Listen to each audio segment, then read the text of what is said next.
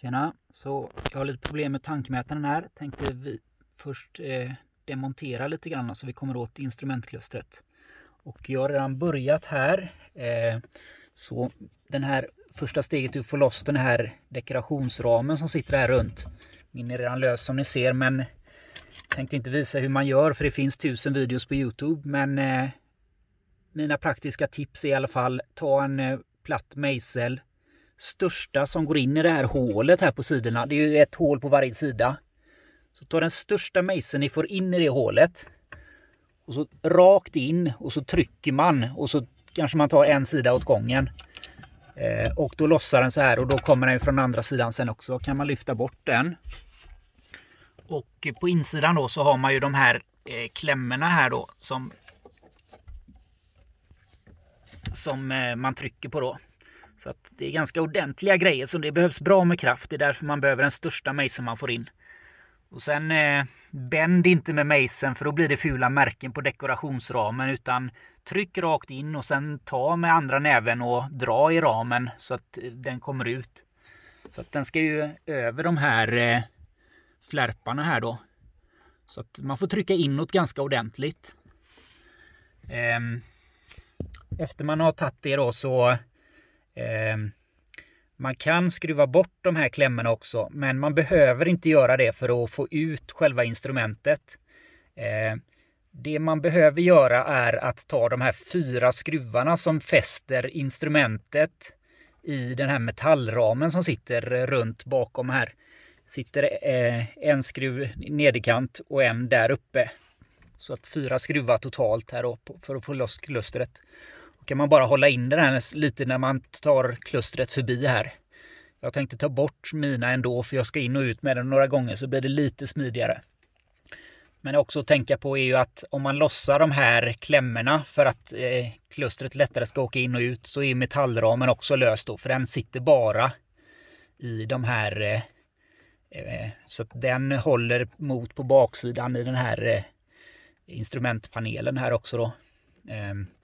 Men ta bara ut klustret, inte metallramen. För klustret är mycket enklare att få ut här. Man kan behöva hålla nere här lite granna. Dels den som man kommer förbi där också. Men också så man inte skavar upp den här kanten för mycket när man tar ut klustret då. Så att, det är väl de tipsen jag har. Ja, för att ta ut klustret. Tänkte också tillägga då de här skruvarna här. För att lossa klustret. Det är torkskruvar. Så kallade T25. Det är ju den här då. Så de sitter på en massa ställen i en sån här bil.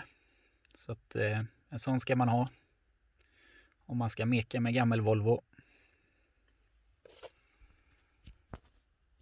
Och ett sista tips här är. Det svåra kanske med just detta momentet. Det är att de här skruvarna, se till att inte tappa dem.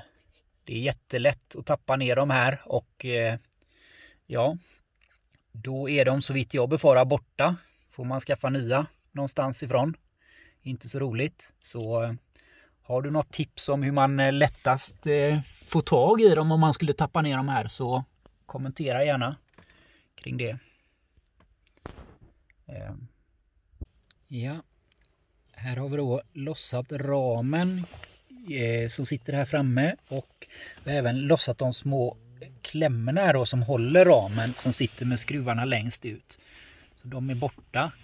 Nu kan vi röra på hela den här metallramen. Men vi kan också enklast bara plocka ut själva hastighetsmätaren.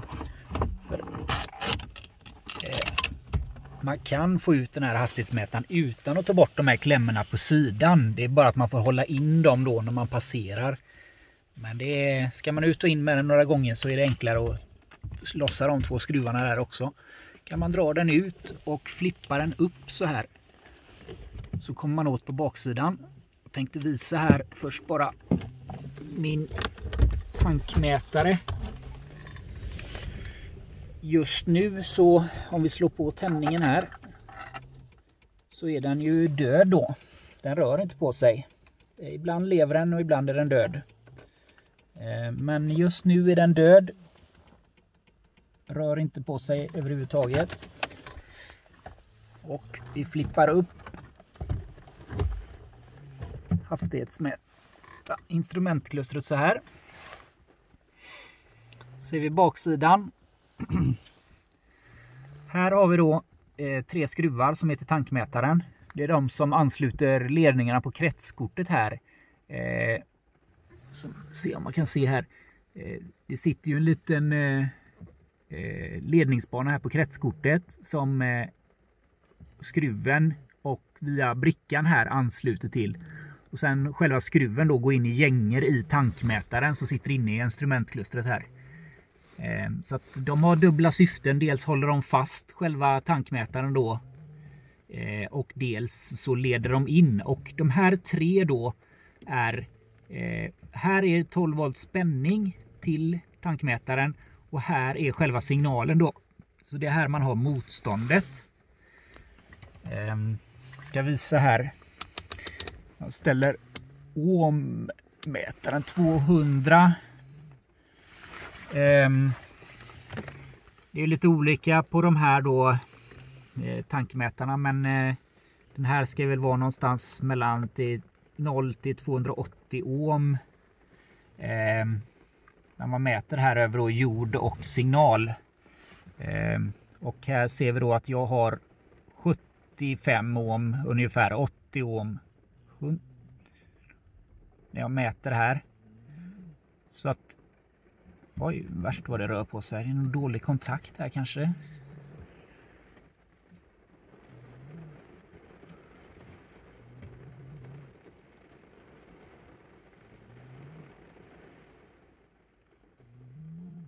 Det var ju spännande.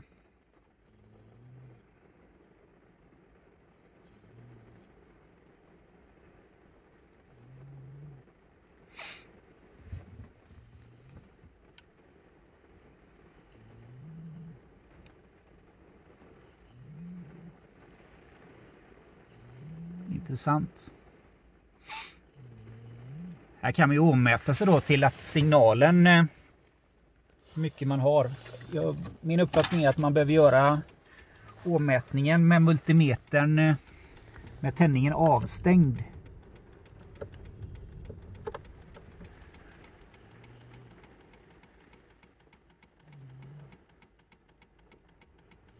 Ja, tändningen på, den visar 100 ohm. Oj, det verkar vara svårt att bestämma sig. 150 ohm. Osäker också här på då om det är 0 ohm som är tom eller om det är 280 ohm som är tom.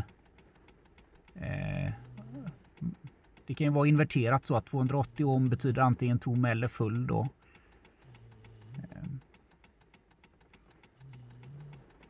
Det rör på sig väldigt mycket här idag. Ja, jag tänkte i alla fall visa vad jag tror är ett stort problem här. Och det är ju det att när jag inte har fungerande eller tankmätare så då har jag mellan 1 och 2,5 ohm eller volt här på. Och när jag har fungerande tankmätare har jag testat att mäta några gånger också då har jag ju 12 volt här. Så att det känns som att av någon anledning så droppar volten här på matningen till tankmätaren och då vill den inte fungera. Så då har jag mätt upp lite andra ställen här man skulle kunna, så jag känner inte riktigt för att felsöka varför.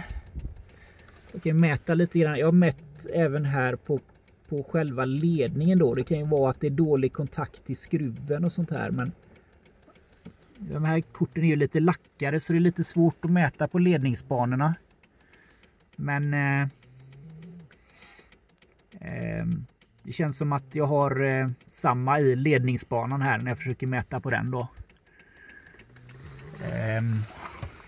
Så min uppfattning är att det kanske är enklast att bara stjäla 12 volt någon annanstans ifrån. Isolera den här skruven från själva ledningsbanan och ansluta skruven till något annat ställe där vi har 12 volt. Och 12 volt finns ju, vi ser om jag klarar av detta. Det ska finnas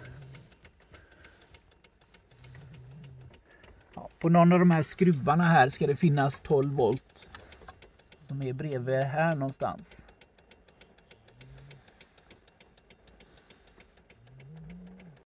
Ja, jag har gjort en liten teknisk paus här. Jag har mätt här, lite svårt att visa samtidigt här, men på denna skruven finns det 12 volt. På denna skruven finns det 9 volt. Så den är ju inte så lämplig då. Och på den här skruven här finns det 12 volt.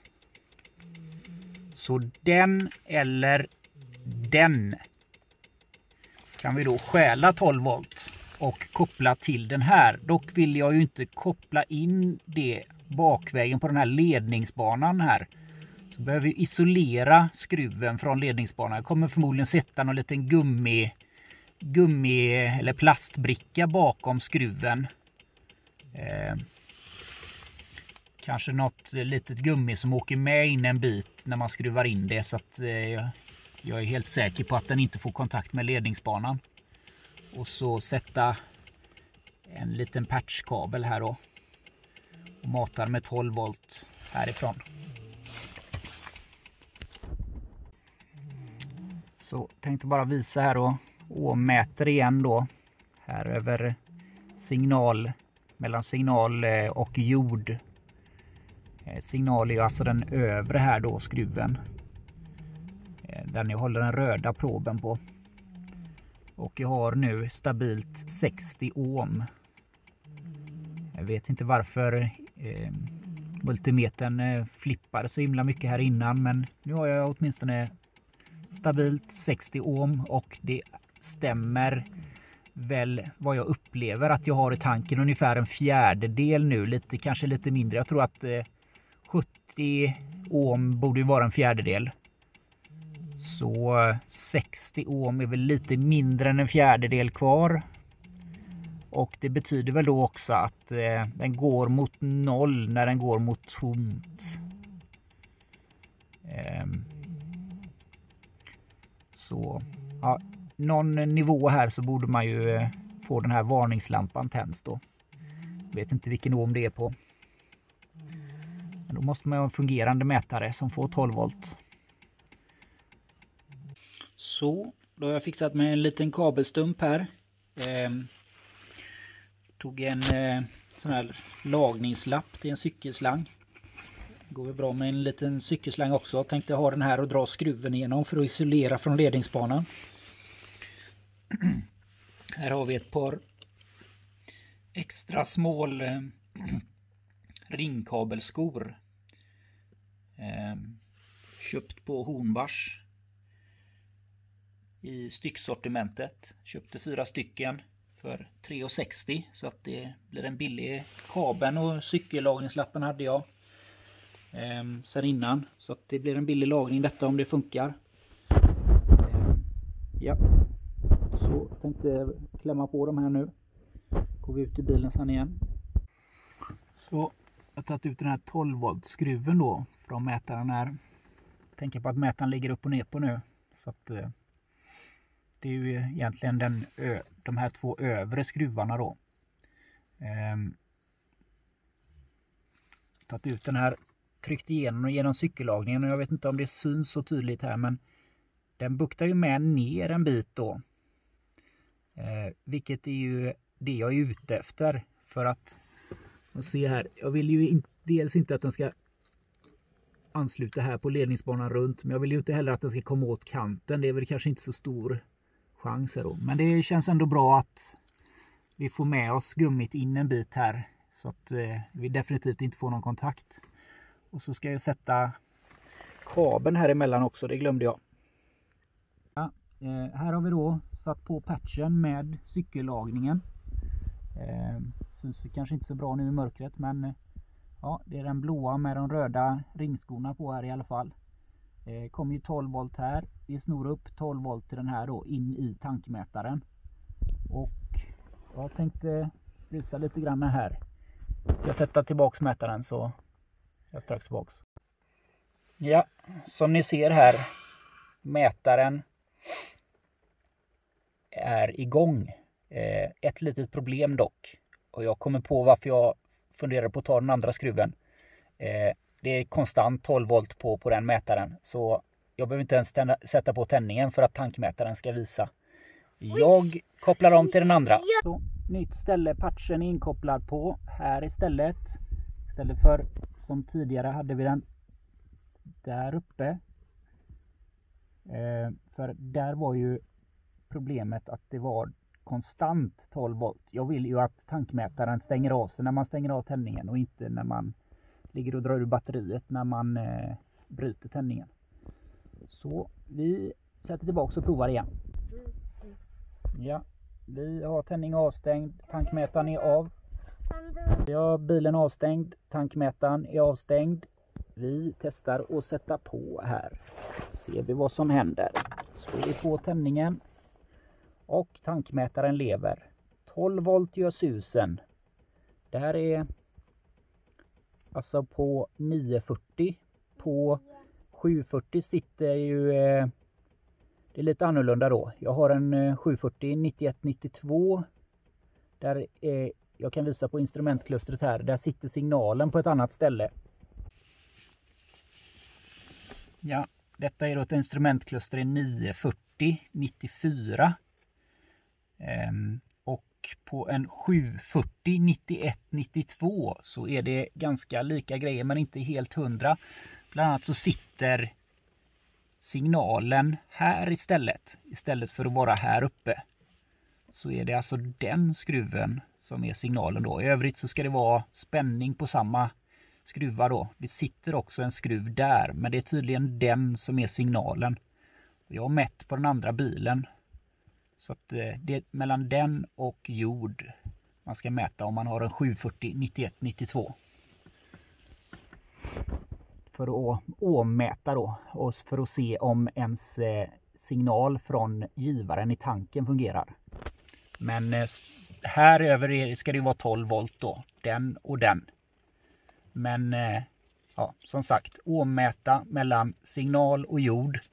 Här på 940 är det de två, medan på 740 91 92 så är det de två. Och hur det är på 940 95 och framåt, det har jag ingen aning om. Så att det här är för de tidiga 940-sarna som instrumentklustret ser ut så här.